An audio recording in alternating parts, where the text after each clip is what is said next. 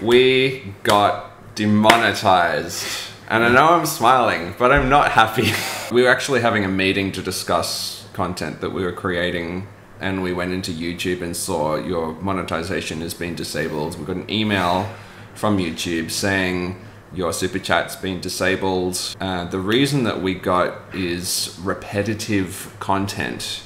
We don't really get much of a reason from YouTube as to what the repetitive content is. It might be because we've got a black background, we've got green notes, and we've got blue notes, and that's basically every video. So maybe that's repetitive.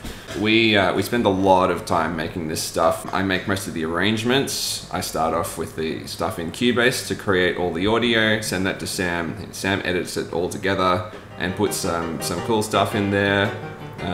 Like everything's manual. There's no repetitive content. It's maybe just the visuals. So it just feels like YouTube might be going after these channels that upload kind of automatically generated videos, and we've been caught in the crossfire of that. We've been caught by a robot, and then we get a response from a robot saying, oh, you got your livelihood taken away for at least 30 days. We can apply again in 1 month for remonetization, but this is our full-time job. We spend all of our full-time hours. We do some other stuff, but this is the main thing for us, so it's a huge kick in the face to us. We don't just use synthesia as part of the video format. It's a large part of the original arrangements that we make. All of them are made from scratch over here by Andrew, or they're originally composed by either me or Andrew. So nothing that is on the channel is automatically created. And you'll see in a lot of the later videos, or the more recent videos that we've released, that there's a lot of extra editing being put in, and that takes hours and hours of extra work. I reached out to Team YouTube on Twitter, and I said, our channel's been demonetized for repetitious content. Can you please review this, as it looks like it's an error? And they responded, since your channel was demonetized for repetitious content, this means it isn't original and doesn't add any significant educational or other value. More details here, and there's a link. It's just like, it's so impersonal. It's just automated responses. They've taken away our income for a month, and plus whatever time it takes once we press the reapply button. And then they just tell us, oh yeah, it's because your content was unoriginal and repetitive. What do you mean unoriginal? I make heaps of original music for this channel. It's actually most of what we're doing. Now it is, yeah. Most of what we're doing is not even just making a derivative arrangement of something that exists, but changing it significantly, parodying it in a way. Over the last month, or a bit over a month, isn't it? We pivoted to, instead of just doing cover songs and things, we did some more original content and funny, entertaining stuff. So that's not repetitive content. That's not unoriginal.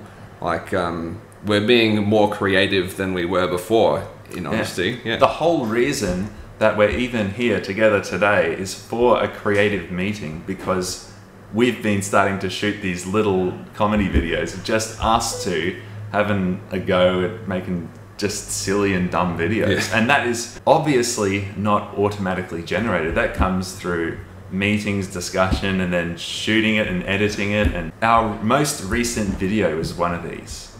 And just to have that release, and then them to say, oh, this is all repetitive content, is a real kick in the face. Yeah.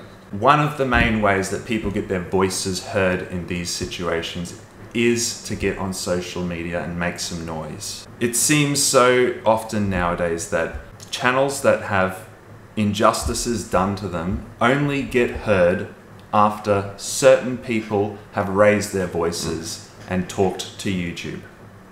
PewDiePie, if you're listening, it would be a great time. PewDiePie, you can help us out. Grande, we need you. Keemstar, we need you. Keem Productions. Oh, H3. Now would be a good time, but it's just insane. Yeah, we never expected to have this happen. It was just like we're we're making stuff. We try really hard to comply with all the content guidelines, all the community guidelines. It just feels so frustrating to have this happen. Like we're getting punished for a crime that we didn't commit. We get, no income from ad revenue for at least 30 days and then reapplying for it later. And then who knows? Yeah. They haven't told us exactly what the problem is, but they said you can change your channel and then reapply. What are we supposed to change? What is the repetitious content that we've supposedly put out that we need to change? YouTube doesn't tell us. They're just like, oh, you broke the rules. How did we break the rules, YouTube? I'm so angry. Oh, man. But we'd really appreciate your help if we can get some discussion, maybe tag some other creators on YouTube that can discuss this. This is something that heaps of other channels like this do. We started this channel because we saw other people using this format. So that's also a risk for all of those other piano channels, particularly the synthesia channels like us on YouTube. They're all at risk of this kind of auto smite by YouTube. So it matters a lot to the whole piano synthesia community. So we'd love to get your help. We would do the same for other channels like Rosso who've had this kind of trouble in a different kind of way. That was copyright for him. But this matters a lot to everyone. So we'd love to get some help if you're able to. Yeah, if you can, tweet about this, discuss it, include us, maybe include YouTube. Let them know how you feel about this and let us know as well. And we appreciate all your support and help in advance. Thanks, everyone. Thank you.